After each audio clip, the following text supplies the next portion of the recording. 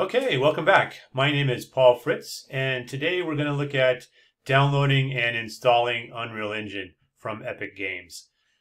So, to get there, what you're going to do is first you're going to come here to unrealengine.com, and that'll bring you to this landing page right here. You can scroll around, look at this page, gives a little bit more information about Unreal Engine. But if you're ready to go ahead and install it, right up here in the right-hand corner, we have a sign-in. So if you already have an Epic Games account, you can sign in right there.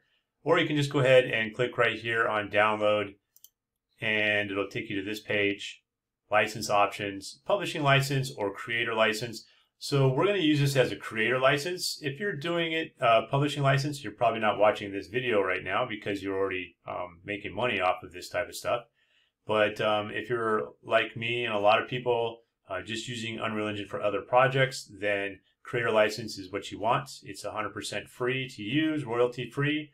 Just go ahead and select that.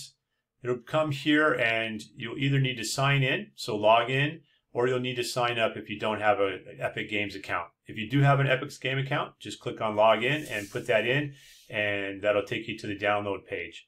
If you need to sign up, you would click here and you'll follow through the couple questionnaires, get your account set up, log in, and then it'll take you to the download page. So I'm going to click on login right now. I'm going to pause for a second so I can put in my information. Okay, welcome back. So now what's happening is it took me to the download page, just like I told you it would. And here we have a choice. It's going to download. You can download it now. You can run it, and you can also save it. I'm going to go ahead and click on download now.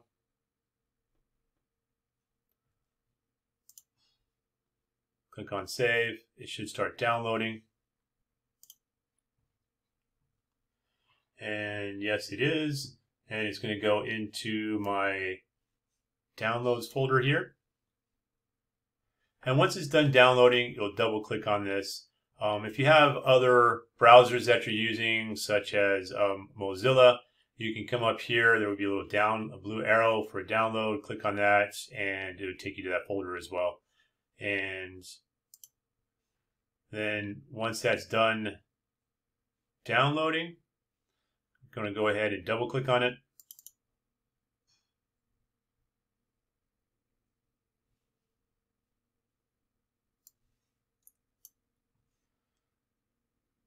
Okay, then it'll come up. It'll ask you where you want to save it. You're going to go ahead and pick a folder that you want to put it in if it's not to the default.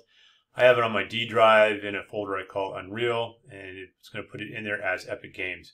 Since I already have this installed, I'm not going to follow through that process. I'm just going to cancel this out.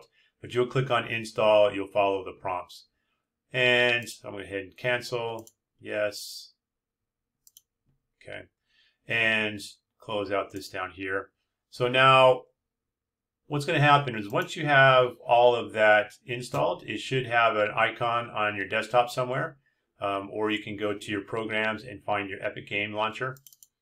Click on that, and when you do, that'll bring up this window right here. And this is basically, if you're already playing games, you already have some stuff downloaded, you'll probably be familiar with this. But right down here, if you've never noticed it or have never used it, there's one called Unreal Engine.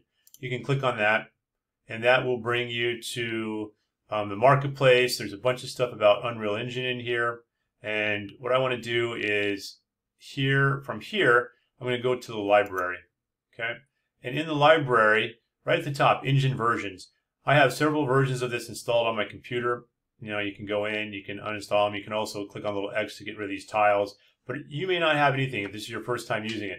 So the way to add a tile is you come up here to the little plus sign next to engine versions. Click on the plus, and then a version will come up. If it's not the version you want, you can hit the down arrow here and select one of the older versions or other versions that are out there. Right now it looks like 4.25 preview 4 is out, and you can go ahead and select one of these, and then you click install.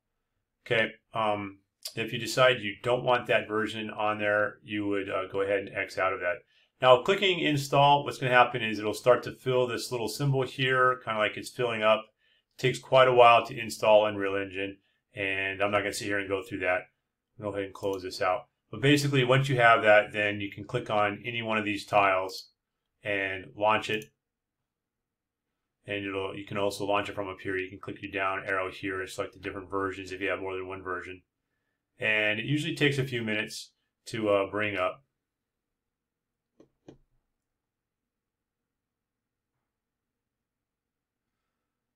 Okay, and